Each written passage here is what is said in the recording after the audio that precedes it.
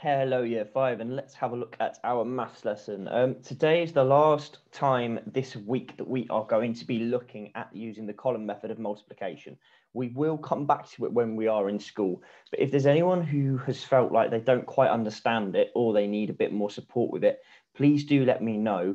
I put an extra video up on Wednesday that will hopefully help those of you that were a bit confused, but I'm more than happy to do the same thing again if people need a bit more help. And I can also send over just some arithmetic questions for it for you to practice with if you think that that would benefit you.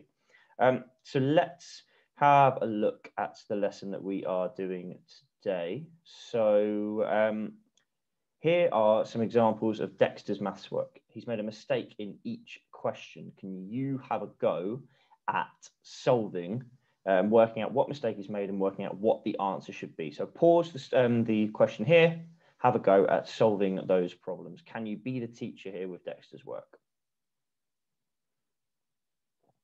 Okay, so let's have a look through and see. So for the first question, we can see that he's forgotten to put that 0 placeholder in. He's done 7 times 7 as 49, not 7 times 7 tens as 49 tens. So if we look over on the right-hand side, we can see that if we've got that 0 in place, then our answer ends up being 75,012, which is quite a long way from 12,831, which is the answer Dexter got. For the second one, we can see that he's forgotten to add in the exchanged thousands and 10,000s, which means that he's missed a whole 22,000 off his answer. So on the right-hand side, you've got the example of what it should look like. Hopefully you managed to spot both of those errors and you were able to correct them and have a go at being the teacher. So we're carrying on with using the column method today. We've been using it for multiplying 2 digits by 2 digits by 2 digits, 3 digits by 2 digits, and today, hopefully you would have guessed that we're going to have a go at doing 4 digits by 2 digits. It's exactly the same principle. We just have to add that extra step to make sure that we're multiplying the thousands as well. So let's remind ourselves, multiplying means to add equal groups. And synonyms of multiply can be lots of, repeated addition, the product of, groups of, timesing, or multiples. So we're going to look at our example question of 7,816 multiplied by 42. There's lots of different ways that that could be said. You might see that as 42 lots of 7,816, the product of 7,816 and 42, the 42nd multiple of 7,816, 42 groups of 7,816, 42 times 7,816, or 7,816 multiplied by 42. And because multiplication is commutative, you might see it either way round. So you might see 7,816 groups of 42 instead.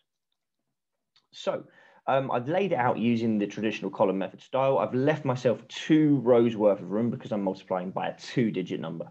The first thing I'm going to do is I'm going to partition that bottom number.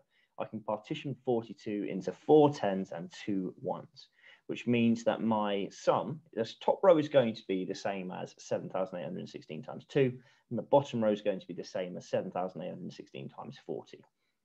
So let's work through it nice and methodically.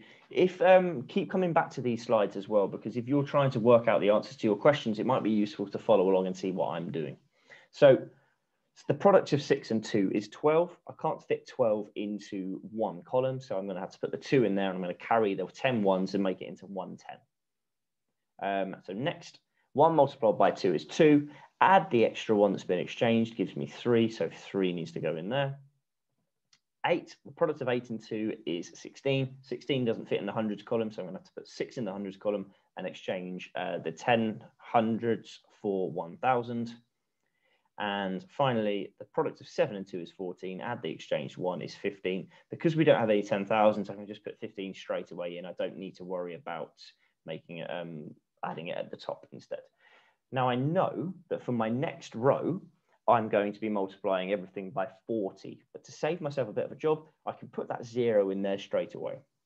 So that's what I'll do. And now I can just focus on multiplying the single digits together. So 6 lots of 4, why has that happened? 6 lots of 4 is 24. I can't fit 24 in the tens column, so 4 goes in the tens column and 2 gets exchanged into the hundreds. The first multiple of 4 is 4, of course. Add the exchange 2 gives me 6. 8 multiplied by 4 is 32.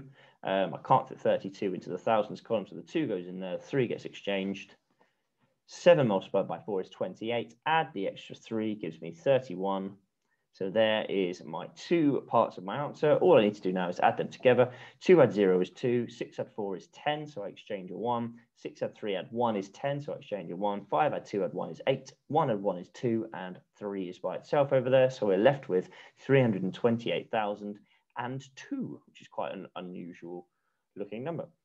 So you can also have a go at that using the grid method. But what I'd like most of you to do is I'd like most of you to move away from using the grid method now, because you can see the larger the numbers that we are multiplying, the more cumbersome the grid method becomes, because then you're dealing with 8 numbers, and it's much easier to make a mistake when you're trying to add 8 numbers together. So I'd like you to have a go at this one by yourselves.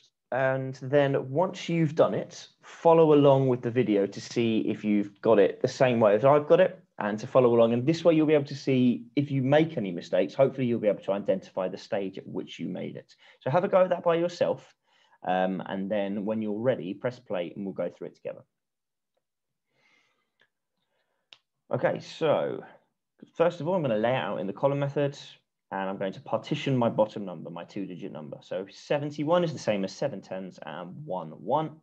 Now, what that does as well is that makes that top sum quite easy, because I know 3,716 times 1 is just going to be the same. One lot of 3,716 is 3,716. But I'll go through it stage by stage so that we can really see that. So the product of 6 and 1 is 6, so that just goes in there. The product 1 multiplied by 1 is 1, so that goes in there. The product of 7 and 1 is 7, so that goes in there. And the product of 3 and 1 is 3, so that goes in there. Now, for my second row, I'm multiplying by a multiple of 10, so I'm going to put that place value, placeholder 0 into the ones column. And now I just need to worry about doing 6 times 7 this time instead of 6 times 70. So 6 lots of 7 is 42. I can't fit 42 in the tens column, so I'll put the 2 there and I'll exchange the 4. The first multiple of 7 is 7. Add the exchanged 4 gives me 11. I can't fit 11 in the 100, so I'll put the 1 in there and I'll exchange the 1. 7 multiplied by 7 is 49. Add the other 1 is 50. And finally, 3 multiplied by 7 is 21. Add the exchange 5 is 26. Then all I've got to do is add those numbers together. 6 add 0 is 6, 1 add 2 is 3, 7 add 1 is 8, 3 add 0 is 3, and then we've got our 6 and our 2 are standalone, which gives me my answer of 263,836. That's the last bit of column method that we're going to be doing in this batch of work. The reason that we haven't gone on to doing 5 digits and 6 digits is because it's the same principle.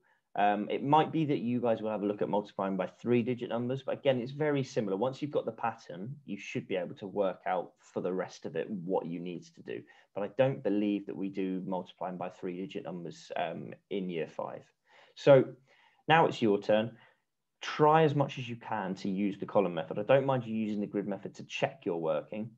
And also, if you're not sure, please do email me, because I know that sometimes seeing me actually writing it is easier than seeing me try and show it on the board like this. So there's no expectation for you to do all of the questions. There are 6 arithmetic questions, there are 6 word problem questions, and there's a challenge. I would recommend you either choose the arithmetic problems or the word problems, and then if you're feeling confident, then you can have a go at the challenge as well. So here are your 6 arithmetic problems. Pause the screen if you want to work through these, and then keep watching to find the answers. Here are your first 3 word problems. And here are your next 3 word problems. And here is your challenge. Let me move my face out of the way so that you can see it. Okay, so let's have a look at some of the answers. So here are your answers for your arithmetic problems. If you didn't get those answers and you can't quite see why, please do email me, because I've tried to, wherever possible, send a step-by-step guide to how you can get those answers. It's not always the easiest over email, but I've had a go. Here are the answers for your first 3 word problems. Here are the answers and the sums for your second 3 word problems. And here is your answer for your challenge problem.